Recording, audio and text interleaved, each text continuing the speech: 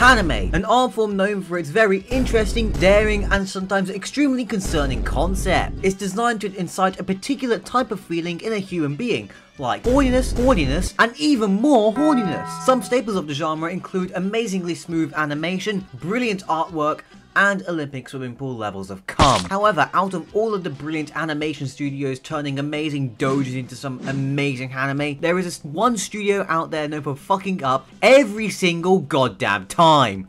Queen Bee Animation. The studio is so bad that out of the 56 shows they have done, only 2 of them are above 7 on my anime list.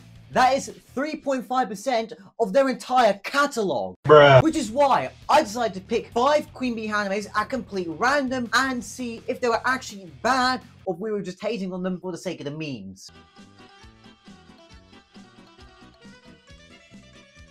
So the first anime is this one here, which I don't know how to say the name of, and it was done by Queen Bee and Media Bank, and they both apparently done 1 episode each, although it seems like that Media Bank hired Queen Bee to do their episode and just slap their name on it because, oh my god, this animation is terrible. It looks like a Microsoft PowerPoint presentation, and in some scenes it looks like they just moved the characters up and down and called that animation. And the plot for this doujin is just pretty mid. It has a little thing I like to call magical cock syndrome, which is basically when the guy's German tank silencer is simply just so good that the woman becomes addicted to it, like if they were addicted to crack or something, but for bonking this guy's USB stick. Episode 2 of this anime was done by Queen Bee, and somehow it was even more fucking worse than the first one. The plot for this one is this guy pays his childhood best friend for some intimacy, and yeah, that's literally it.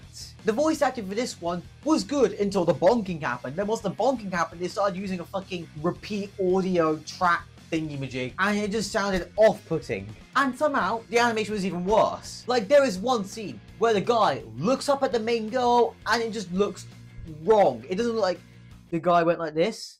It looks like he went like this, and then like that. He faded into it. And then during the USB stick insertion scene, the guy's moving at like 5 frames a second, and then the girl is just not even moving at all. Overall, 2 out of 10, needs to get a better frame rate. So next up on the list is Sweet and Hot, and I like the story about this one because it is actually kind of funny, because the guy apparently stinks so bad that it turns on all the girls. It's like this guy, he bought a bunch of pheromone cologne, started spraying it on before class like this guy.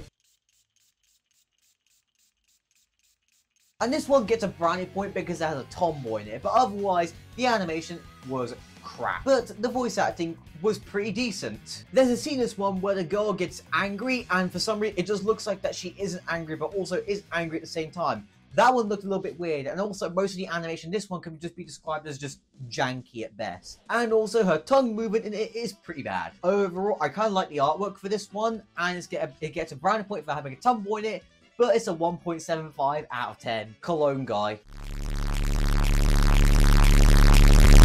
Right, Harem Cult. Now this one is just the Avengers Assemble of sexual assault. Like, there is literally a scene where the guy walks into a room and there is this girl just chained up on the sofa. And it's like, oh, that's pretty normal. And then another girl walks in, they just start having a conversation, completely ignoring the fact there is a girl literally chained up. Also in this scene, how the hell is she holding her phone? And now this one, the animation was just straight up just terrible.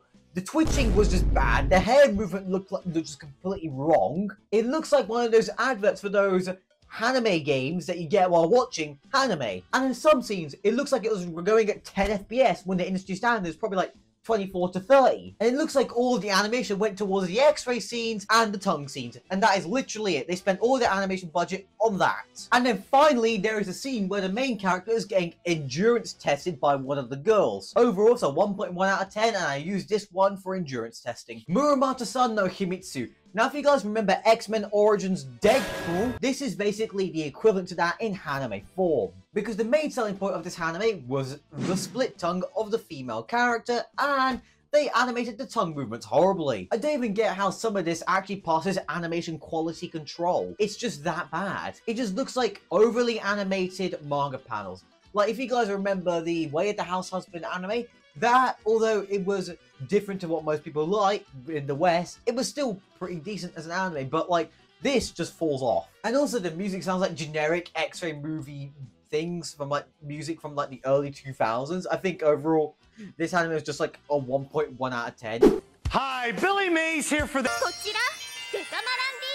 This anime is called Kiss Hug, and it is literally the lesson in marketing in order how to sell your product the best way possible. Especially if it's performance-enhancing drugs of the Hanime variety. You give the client a sample of it, and then it gives them some of the action that goes along with it, and then boom, you secure the sale. There is 2 parts to the first episode, if there is more than 1 episode, but like, I watched just part 1, and that's all I needed for it to be sold in this anime. It was brilliant. The plot was just perfect. This is also like one of the first animes I ever watched, never realizing it was Queen Bee, but this was just too good to, it was just too funny. I do not care about the bad animation or anything else. This was too funny. It's definitely a 4.75 out of 10. The plot basically carried this one for me. Hey there guys, since you made it this far into the video, I just want to let you know that currently 95% of you are not subscribed to the channel. So please subscribe this year to finally reach 1,000 subscribers, and we're getting close to it, so subscribe please. And once we reach 1,000 subscribers, I will literally review canon jokes. Anyways, back to this godforsaken video. Guys, hand on my heart and dick in my hand, this is some of the worst fucking hentai I've ever watched in my life. Like, have you ever gone to the fridge and then you've seen some food in there, but it's like not the food that you want to eat? So you close the fridge, you go back to playing games, and you come back again, you open the fridge again, and there's still some food that you don't like, so you end up just blowing up the fridge.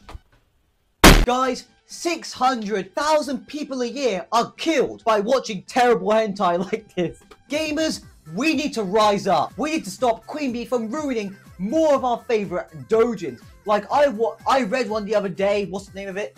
Army Senpai no Lutori. I love it, but I don't want Queen Bee to animate it. I want, like, Bunny Walker or Pink Pineapple or literally anybody else to animate it. So gamers, Kumas, Rule 34 artists, we all need to rise up and start, like, a revolution. And I don't mean by like posting a thing on Twitter saying OMG stop Queen Bee. No, we need to go to that serious shit. We need to fly to Japan or wherever the hell Queen Bee is located, go outside the thing, put up a sign saying stop making trash hentai. And also we should probably stop watching them as like a boycott thing. But like, guys, we need to rise up. This is my plan. This is my formal designation of war on Queen Bee. We need to rise up, gamers. Anyways, guys, thank you all so much for watching this video. And my mental trauma is too high from watching trash animation. So please definitely check out this playlist here of all of the other anime videos that I've made. Also, I just want to shout out Rage, Jake Jones, and Adachies for all helping me out with this video behind the scenes.